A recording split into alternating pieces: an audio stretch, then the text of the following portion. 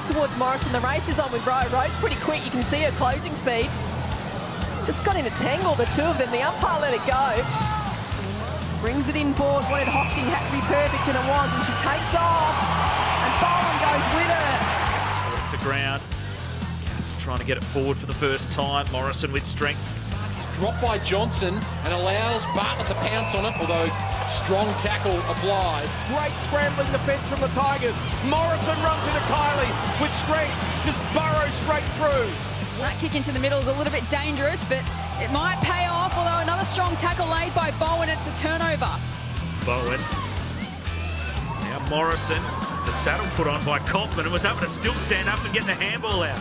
To the pocket, chance for Bowen, tries to paddle to her own advantage. Lady comes through. The Dogs able to repel. Blackburn can't get around Morrison though, just got a legal handball away according to the umpire. Arcs around the short pass, not the required distance.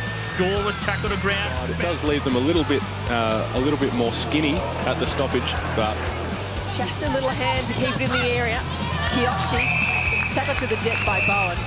Humphries snapped the ball towards the middle. Morrison on Swanson there. Swanson. Bowen. Now a chance for Eastman. She's wrapped up by Bowen. How will the umpire see this one?